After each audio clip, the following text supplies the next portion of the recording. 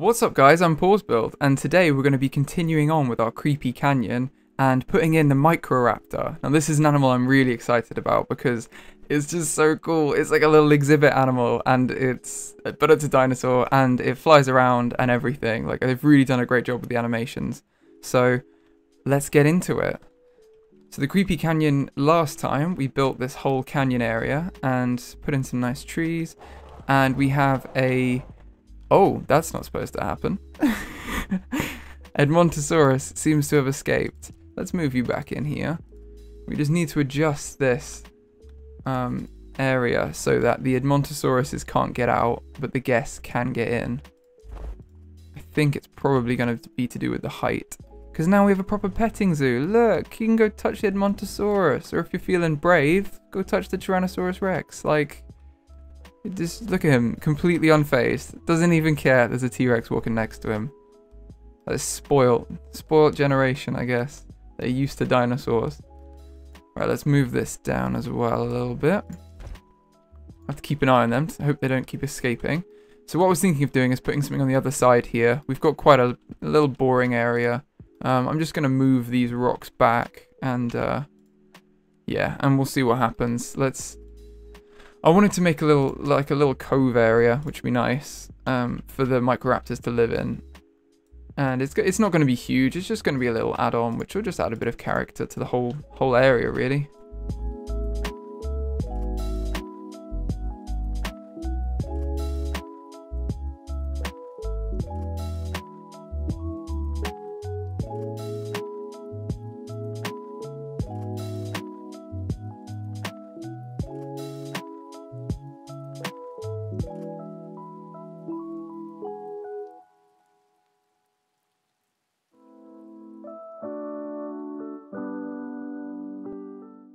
Now my plan is to put a few of these Microraptor aviaries, mini aviaries. Oh my god, they're tiny. I'm going to plan to put a few of these in here and then have a large dome around. So we put, this might be way too big an area, thinking about it. I might just shrink this down a little bit. That's a bit better. So I'm going to take a few of these mini aviaries and I'm going to just dot them around because I'm going to say 4.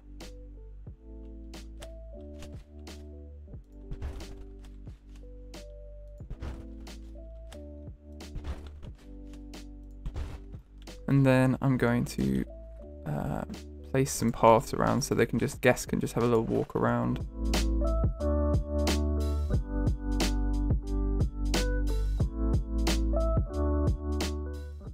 And then I'm gonna make these. Okay, so there's a setting you can do to have them have. There's either a modern set or a null set, which removes all of the aviary bit, the netting, and I think this is what we're gonna go with. So I'm gonna put them all on null and have them be, yeah. We can set all this later. Let's just do this for now. We'll have them all on... Tell you what, let's put them all on null now. And then I'm going to build out the actual aviary now. And then we can add them all in after. And then put a little bit of trees in, make it look nice.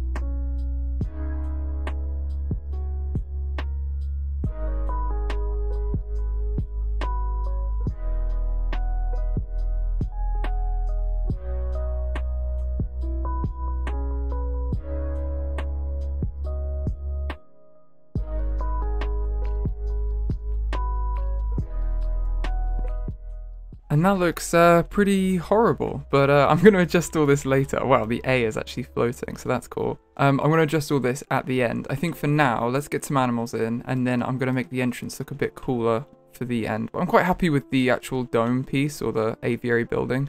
I think that looks quite cool. It's quite towering. So the guests would walk in here, and there's just some very sparse trees. So let's actually make these into proper habitats. So let's get a male, let's get a couple of males and a couple of females in each one. Look at them. They're so cute. Just flying around. Right. So we need to make this the right conditions for them, like an exhibit in Planet Zoo. So first off with styling, I think we can change the lighting and everything. But I think I'm going to do all the lighting in a separate video later. Where we'll do all of them. So we've got the food quality. It's pretty fine where it is. Habitats, the temperature is not okay for them at the minute. Is that saying it's too cold? Or too hot? Ah, too hot. Oh, and we've struck the right temperature, so let's go with that. The habitat, we've got the environment. So now let's go, we've got jungle, temperate, or scrubland, which is kind of like deserty. So I think we're going to go for jungle for this one, because it looks quite nice. We can get some tropical plants in here. I think it'll look pretty cool. It will blend into the tropical section of the park as well. And we can add in, this is like enrichment. We can add in an avian house and an avian feeding tower. And I think they look pretty cool. Awesome. So we've got those in, and then if I just do the same to the others.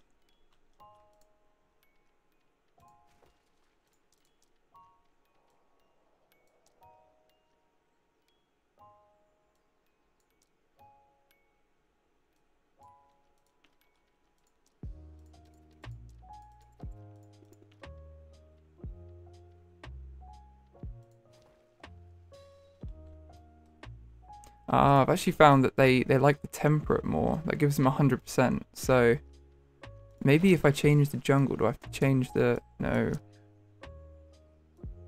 The temperature's different. Okay. It's just a bit interesting. I don't know why they put in other options if they're not happy in those.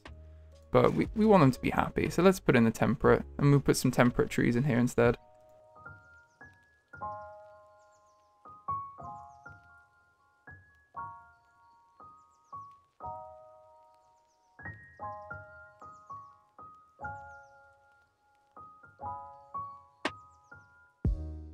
Okay, now they're all at 100%, so they should be happy. Look at them, eating from the feeder.